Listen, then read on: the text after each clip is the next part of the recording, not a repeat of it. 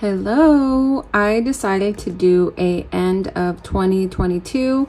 Here are the two planners that I ended with.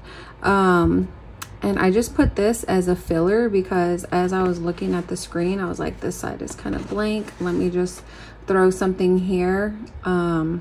So yeah, that's a little cute filler. But I ended up using the mini size happy planner for my catch-all. This is actually a 2023 as well, but I have a new 2023 that I want to use. So I don't know what or if I'm going to use this for 2023, but this really did come in handy. I don't know what's in there. This really did come in handy. This was my catch-all planner as far as like just hurrying up and writing it down. It wasn't really decorated much for the most part, no. So this was always with me. Baby, can you shut the door? My oldest and my husband are playing video games right now. Okay, I had to shut the door. So this was always thrown in my purse, taken to the office, and yeah. And then this one was my catch-all planner. I don't know if I have, okay, yeah, I do have the end. So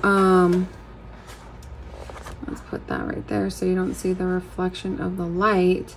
But yeah, this main what is it, vertical happy planner was my catch-all. I don't even remember my setup for 2022. I gotta look back and see if I had a planner lineup. I do plan on filming a video of my 2023, and that's what made me think of doing the end of 2022, because I'm curious what I start with and what I end up with. So after this, I will be filming directly my 2023, so stay tuned for that. But yeah, I just wanted to show you that I really ended up just using two planners for 2022, which is this main, see, that's why I had it there, because of the reflection. And he's back. Hi, baby. Hi. Hi. So bye. So yeah, that is the end of the 2022 lineup, end of year lineup. I don't know what to call this.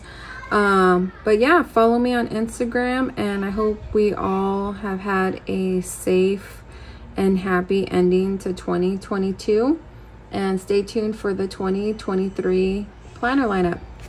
Bye guys.